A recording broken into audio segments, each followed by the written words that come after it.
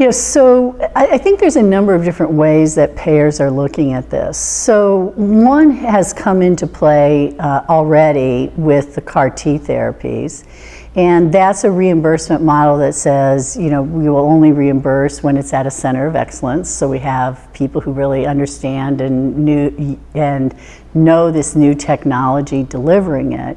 And then having a milestone payment, which basically says, in a short period of time, perhaps, 1 year, or even some as short as 30 and 60 days, have payments that make sure people make the gates before they get paid, or get reimbursements if they don't get paid is one model. I call those milestone-based payments, and they're usually less than 2 years and all have a performance-based component. Another model that's emerging is around performance-based annuities, where you spread the payments out over time, usually more than 2 years. 3 to 5 is what I hear talked about most. So it makes the payments smoother for payers. And then you apply a performance-based aspect to it, where payments in the out years might be forgiven in part or in whole if the drug doesn't perform as it was intended to, according to the agreed upon metric. And then the third area where there's a lot of talk, but it's a little bit more complicated, is creating broader risk pools, and perhaps carving out these treatments to a risk pool for people with gene therapies.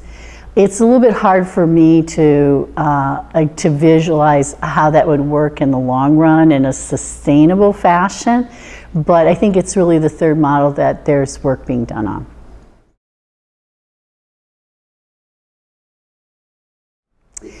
Well, I would say the benefits and challenges of each of the model is sort of addressing the multi-stakeholder views, and how that plays out in each model can be a little bit different.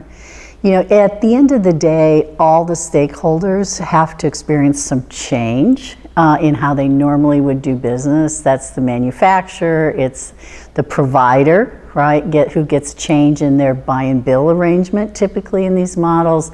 It's the payer who's implementing new things. So, each model has its pros and cons for each stakeholder, and they're a little bit different. And until we actually do these, we're not going to know how they really are going to play out in the long term. So we have to pilot and implement and then iterate upon that.